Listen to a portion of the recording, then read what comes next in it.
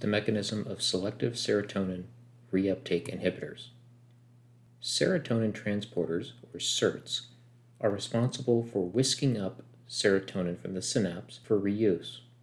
Serotonin transporters are located both at the cell body and at the terminal areas.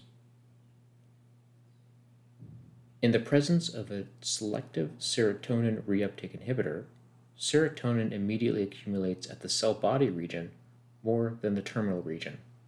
The reason for this is unclear. As serotonin accumulates, it stimulates the 5-HT1A autoreceptors, which decrease serotonin release. However, repeated stimulation of 5-HT1A autoreceptors ultimately leads to downregulation of these receptors. Downregulation of 5-HT1A autoreceptors means that serotonin release is no longer inhibited.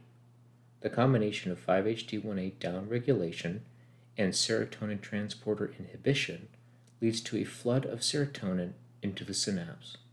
Unfortunately, the stimulation of 5-HT2A and 5-HT2C receptors on the postsynaptic neuron correlates with the initial side effects of SSRIs, which include anxiety, jitteriness, nausea, and sexual dysfunction.